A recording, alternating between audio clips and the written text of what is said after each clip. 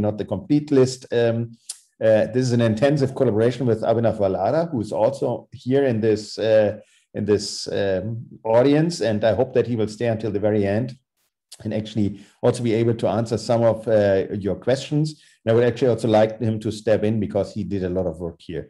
At the same time, I need to apologize that I can't stay until the very end of this workshop. I'm in Germany right now, and at the same time, I'm at a family celebration. So I actually had to step out from the celebration and to give this talk here. And I have to go back to and sorry for that. But if you should have questions, don't hesitate to just ask me and talk to me. So I'm going to talk about basically two tasks in perception, and the ones that I'm going to focus about today is semantic segmentation and a little bit of detection. Detection will be at the very end, but it will also be very, very cool. So please stay tuned and stay until the end of the talk.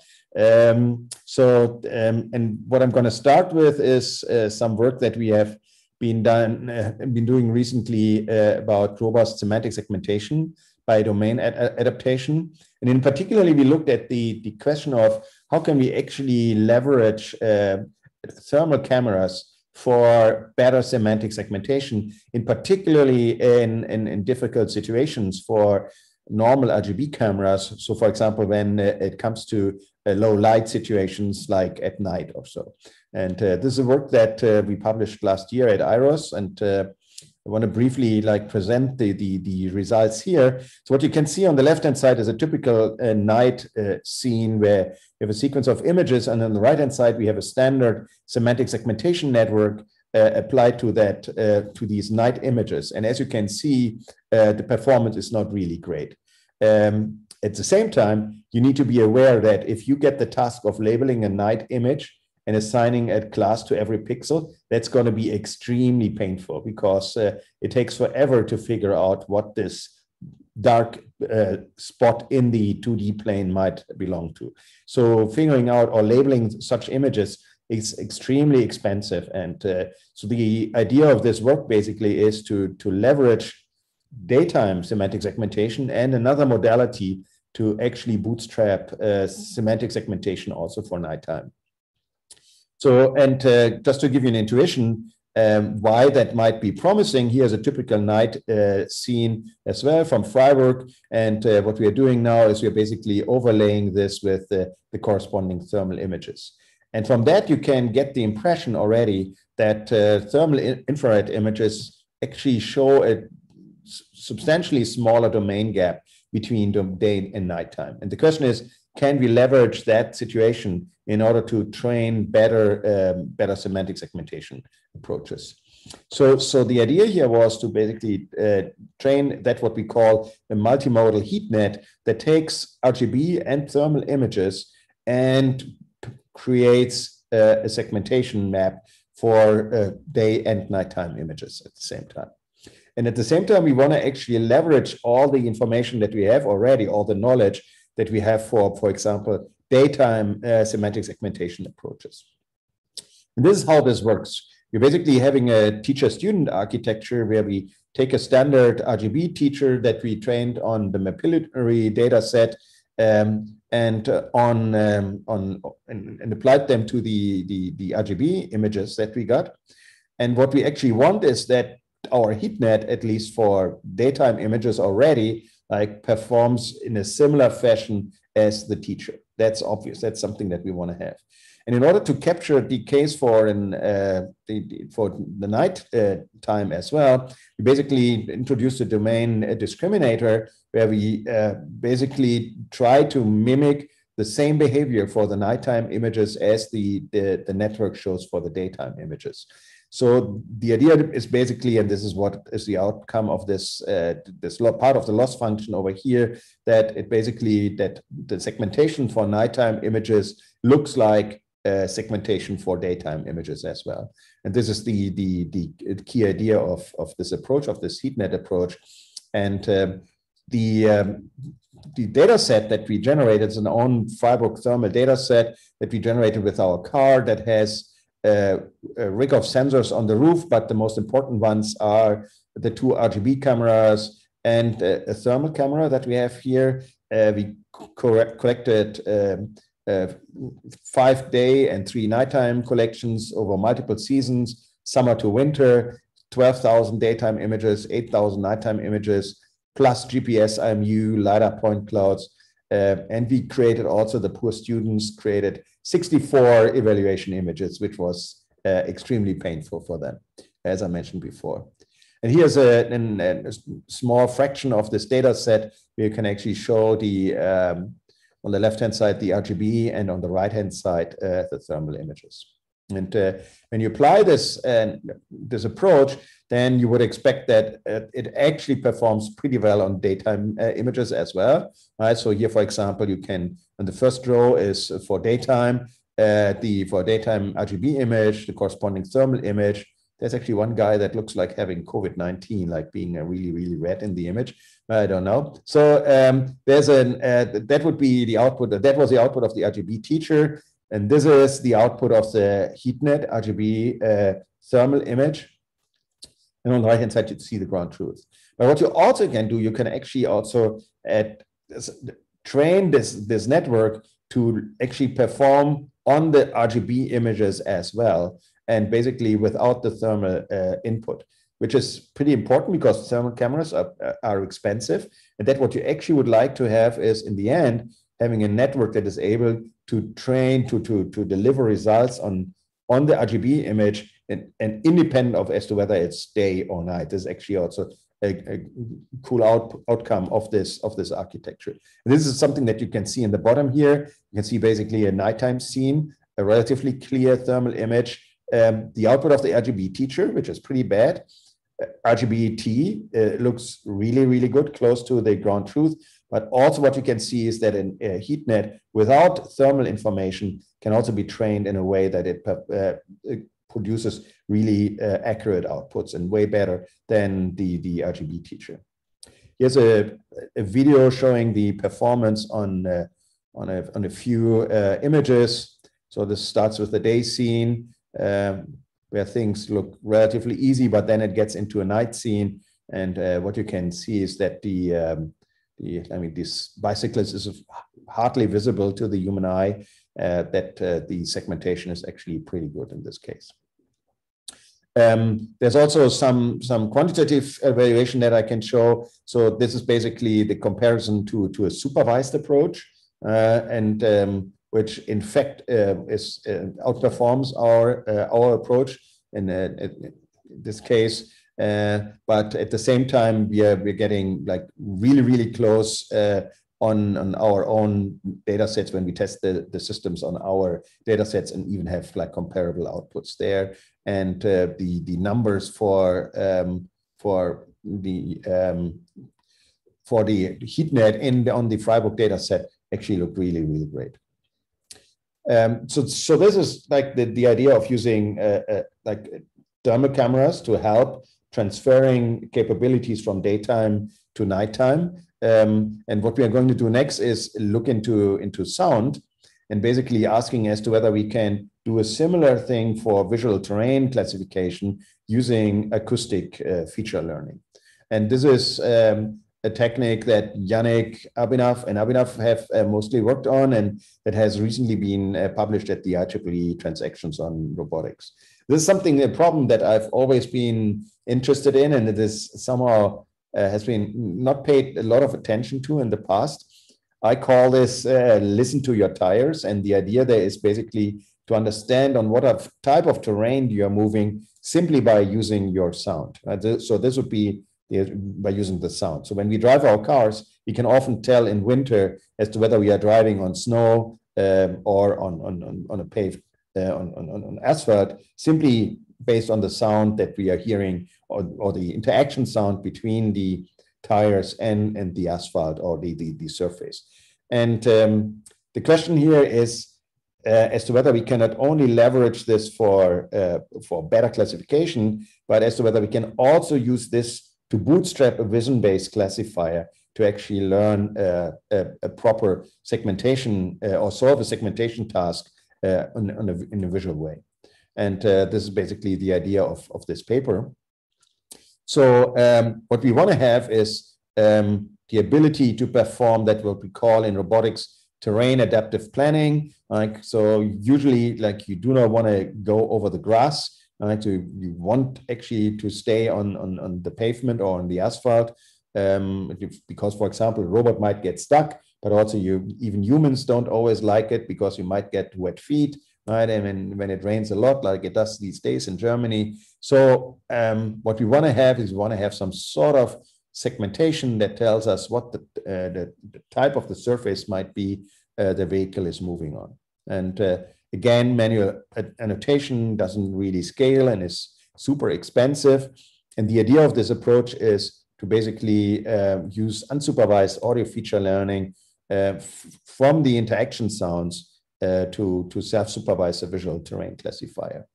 And the idea here is basically to take the robot trajectory, project them after like a SLAM approach that we perform, and the mapping of these images that we perceive with the camera into 2D, and map the trajectory into these surface images, and in this way get weakly labeled images, and then train a terrain segmentation network that is able to actually then in the end segment the terrain out of it. And for this, we are basically performing like a self-supervised approach, where we basically embed the patches of the ground with the CNN and then cluster them, and then form triples of samples based on local neighborhood of patches in the embedding space. And then afterwards, use these triples, use triplets from a discriminative audio embedding space from the corresponding terrain wheel interaction sounds. And so basically what you can imagine this being is we are clustering the sound signals, and then based on the mapping from the labels that we get, or the so to say the weak labels by the path projected onto the images, we actually can get a corresponding mapping to the image patches and use this as a training input for the network. And based on this, like here's again a data set where you can actually see the robot moving on the Freiburg campus over grass, different terrains. The images are recorded at 2 Hertz and the audio is sampled at 44 Hertz. On the right-hand side, you see the vehicle. Camera is over here, and there we do have a microphone on the back of the vehicle. So the vehicle actually, when it moves forward, it moves to the right. And so it is, and the classes that are found basically by clustering automatically, in this case, are asphalt, grass, cobblestone, parking lot, and gravel, corresponding to the classes that we were interested in. And the interesting aspect here is that some of these terrain classes have actually similar appearance, while others have similar audio signatures, and still the system is able to actually nicely disambiguate them. Here's a numerical or a quantitative evaluation. So here, like what you see is a pretty high performance, not reaching the completely supervised approach, but actually being pretty strong in performance and better than the baseline on the left. So basically what that shows is that we are able to actually learn these terrain classes just by clustering these sound signals. And even in more complex scenes, and even when there are shadows, but this is actually a video over here where you can actually see also some false classifications, and particularly when there are shadows, and there's also some ambiguity here, because as we can see, there is no sharp transition between grass and cobblestones, as we see here. But after the robot does a left turn right now, then you also see like really strong shadows that are often then confused with cobblestones, and it's extremely hard to actually get these classes correct. What is interesting about this now is that first of all, here is also a sequence of the clustering where you can actually see how the system nicely separates the individual classes in the audio embedding space. What you can do now is you can also transfer this to novel domains. So for example, when you go to a different environment, where you might have a different appearance, but the sounds are similar. And here you can actually basically retrain your network based on the sound signals that you already have, and or the sound classifier that you already have, and that's what we call fine tuning. And then we can actually get better classification results with fine tuning the network afterwards rather than without. So, and in fact, us as a roboticist, like I mentioned in the very beginning, as roboticists, we are interested in the ability to perform terrain adaptive planning and introduce higher costs for moving over grass rather than over paved road or over pavement. And this is what then standard A-star planner, for example, can generate, depending on how, in that case, actually the parameters have been set of the individual costs. So this about this so far about this sound base. We will come back to this later, but we are going to talk about semantic segmentation again, and this is a work by Abhinav, again Rohit, our IJCV paper, self-supervised model adaptation for multimodal semantic segmentation, where it is also about using multiple modalities for improving performance and also for bootstrapping learning. And again, here's an example for semantic segmentation. I think I do not need to go into the details, and there's a lot of aspects where we do have challenges for using CNNs for semantic scene understanding without going into the details here. But what I would like to emphasize is that we developed this AdaptNet++ architecture here with these efficient atrospatial pyramid pooling module and a novel detector topology that with high resolution refinement that actually shows a very, very high performance in these in this semantic segmentation task.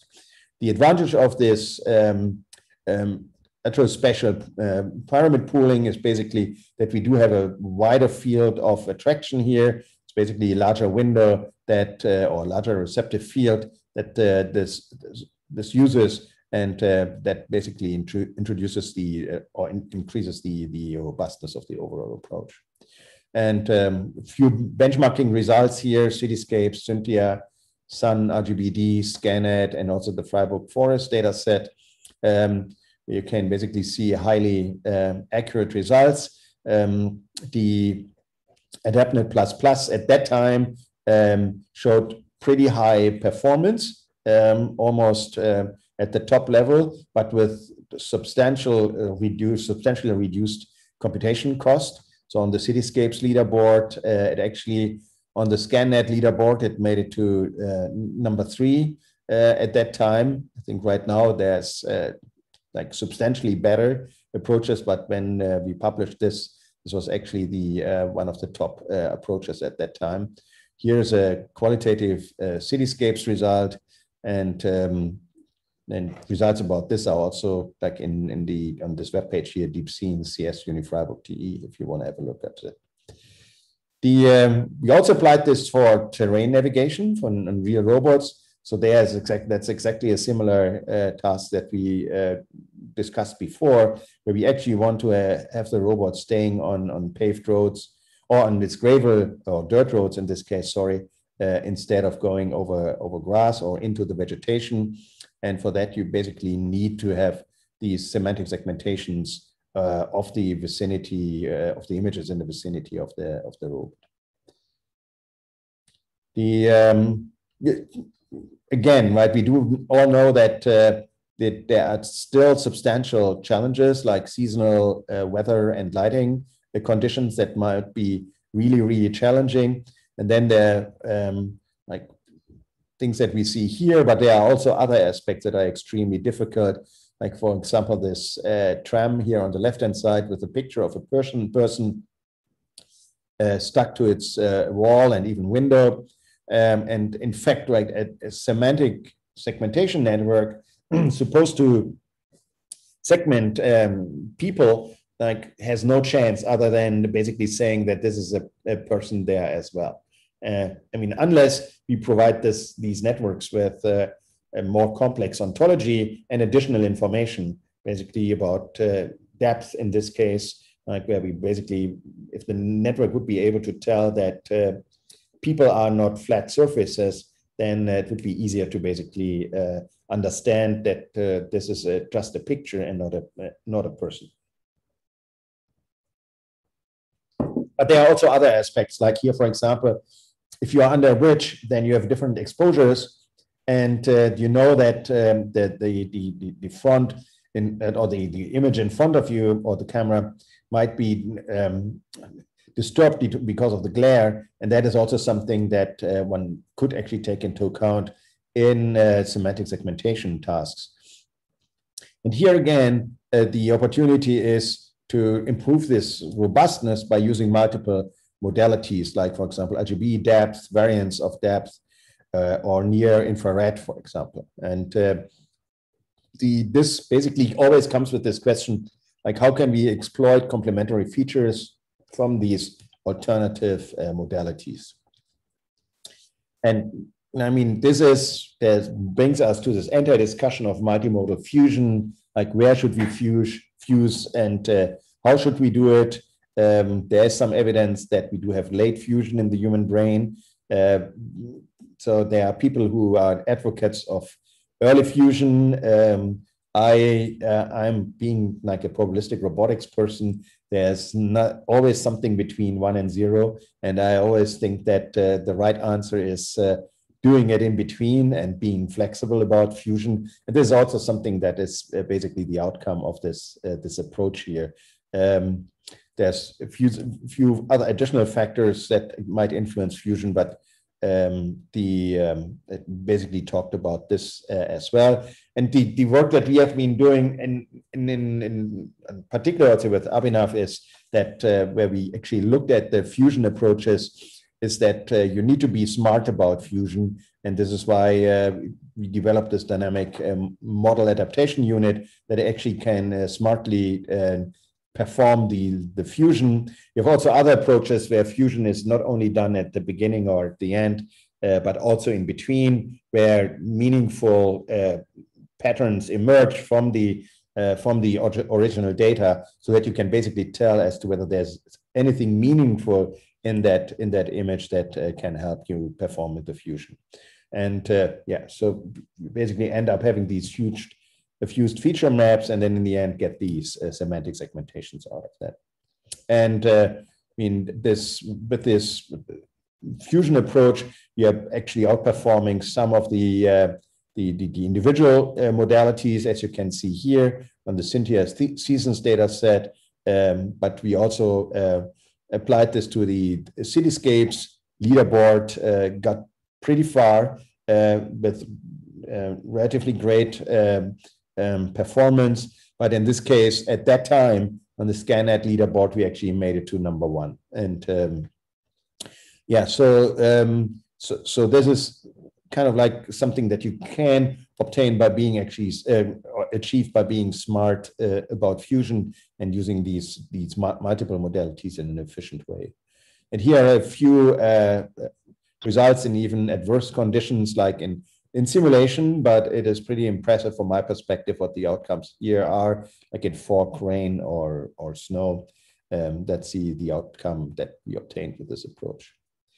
At the very end, I want to have 3 more slides, and then we can hopefully jump into the discussion. It's a distillation approach of multimodal information.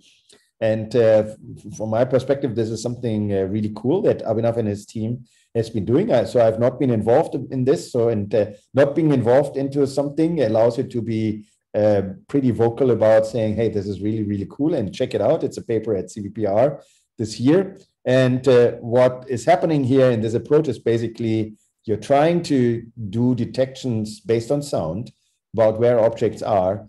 And in order to do this, they basically used multiple modalities to train or to teach a network based on audio signals or to detect objects based on audio signals. So It's basically that what I told already. So here is like RGB thermal information that we utilize. We also have a LiDAR on top, an old-fashioned one, but then we do have a ring of 8 microphones. And all this is synchronized. So we have RGB, depth, thermal and audio modalities, 300 kilometers of driving data, varying conditions, such as dawn, day, dusk, and night. And basically the task is to teach a network to detect vehicles in the audio stream and make predictions about where they are based on the signals that they perceive. And this is how the architecture is. Like you basically see the RGB, thermal, and depth input, and you basically get like these teachers that tell the audio student where to actually put these predicting bounding boxes. And at the end, I just want to show. So here you can basically see bounding boxes generating by the audio network that basically tells, just based on audio, where the bounding box of the individual vehicles is. This is pretty cool because I have the feeling that I would be pretty unable from doing this, really telling where these vehicles are and how many there are, just based on these audio streams. So coming to the end here, what I wanted to convince you about is don't stick to one modality, right? If you want to make the performance of one modality better, think about potentially using alternative modalities and trying to improve and find a way to improve the performance of this one modality, potentially using others as well. And also try to think a little bit more about how to fuse multiple modalities and how to also utilize them for domain transfer and so on and so forth. And that's it. And I hope that Abhinav is still there and can jump in and also show his face and answer some of the questions that might come up. Yeah. Thank you so much, Wolfram, for the very impressive presentation. A lot of great work. So the audience, do you have any questions? You can unmute your microphone and ask directly, or you can type in the chat channel if you prefer. Maybe while we are waiting for question, I can start with one. Oh, look, you want to ask something? Well, I fully agree with the fact that we need fusion at multiple levels, like early and late and middle and everything. I think that is a very important idea. I had a question about the thermal cameras, though. So that's beyond near infrared, so also beyond normal silicon. I'm not sure what the current status is in terms of pricing and how difficult it is to handle those sensors. Oh, yeah, that's a good question. So, I mean, we spent quite some time into the selection of these cameras, and we were pretty happy with the ones that we had. Thermal cameras have made an enormous progress over the past years, and particularly because the automated driving space is so much interested into them. So they have become extremely compact and also pretty performant. And I mean, for me, this is is a pretty useful device. I mean, still relatively expensive, but also for other aspects, very, very helpful. I mean, problems are still like calibrations, and you might have the drift in colors and so on and so forth. So that's something that I actually, because I'm not in so much into the depth of these details here, I can't tell you. But this is one of the major issues, as far as I know, the calibration of these cameras still. I was thinking about autonomous driving, and of course you have to put it on a car, and it must cost like $1 or less. Yeah, I mean that's something that they are supposed to cost. I think the ones that we have are substantially more expensive. I do not know where the good ones are. I don't know. Abhinav, are you on the line here? Do you have any? Yeah, so I think they're not so not nearly expensive as a LiDAR, but more the problem is how they don't sell it very easily because they are extensively used for military purposes. You have to first get approved. I mean, the companies are in the US, like FLIR especially. So it's kind of you have to go through a process for them to let you buy them outside the US, because they're all ITAR. They come under the trade regulations, but I think they're not so expensive. So I think for us, it took about 6 months to just get the approval, and they're less than 5K. You can get one of them basically. Yeah. And like, I think one of the challenges is, again, the calibration. So in sunlight, it's, when you move from shadow to a dark space, you can still see them not getting good results. So if you want consistent results throughout in outdoor conditions, is again a challenge of how do you dynamically calibrate them to get decent performance. Okay, sounds like they are still very much too expensive. Yeah, they're still too expensive for automotive, but they are very, very attractive. I mean, there's so much functionality that you can realize with those sensors that are extremely hard in other cases. Like, for example, when you think about parked car detection, is this car parked, or is this a car that is actually still in traffic, or an active traffic participant? That is difficult. Or other things are pedestrians, in fact, that are also quite a challenge, in particular at far range, or when pedestrians are very close to the vehicle and you only see parts like an arm or something like that. That is extremely difficult with just like RGB. Yeah, well, I think Tübingen Max Planck Institute once did a study about accidents, and indeed it's difficult to detect pedestrians who are really in danger. And this could help, so it will be interesting to consider. Yeah, thank you. Yeah, great. We could actually ask one more question. Is there any question from the audience?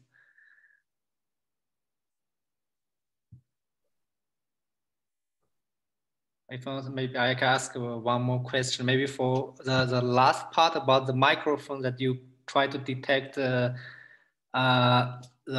object with this add microphone, but how do you handle the wind noise? If you drive then at high speed, then you might have a lot of wind noise, right? That could be an issue there. How do you handle that, or you find that it actually is not an issue? It will be suppressed by neural network directly. Abhinav, go ahead. Yeah, so this was a big concern when we were starting to think about this work. So initially, we actually got these wind mufflers, but it turns out that if you add these wind mufflers, which kind of filter out a lot of these wind noise, then it also filters out the same frequency of noises that you get from the cars. So then we just happened to try out without them, and surprisingly, the car noises are distinct enough from the noise of the wind. So the noise of the winds are more like constant sort of noise, but the car is very distinguished in terms of, the frequency response that you get in the spectrograms.